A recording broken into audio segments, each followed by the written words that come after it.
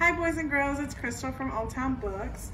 So for tomorrow's story time, we are going to be doing I Am Perfectly Designed. And we are also going to be doing Only One You. And so for today's craft, we've decided to color rocks similar to the ones that are in the book. And some of us made our own little designs. So this one is Joe's. He made Dwayne the Rock the Rock. He's got his little eyebrow lift. And he did really good on it. I love it. And then Cindy did two of them that were kind of similar to the ones in the books.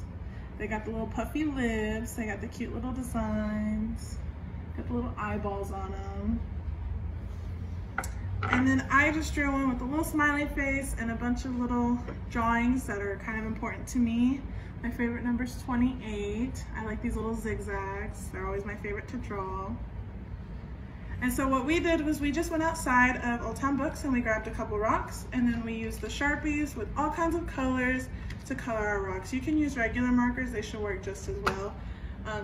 All you have to do is just go outside and find your own rocks to paint, just like these. So send us some pictures on Facebook of rocks that you've painted, and don't forget to join us for story time tomorrow at 10:30 with Joe. Thanks, bye.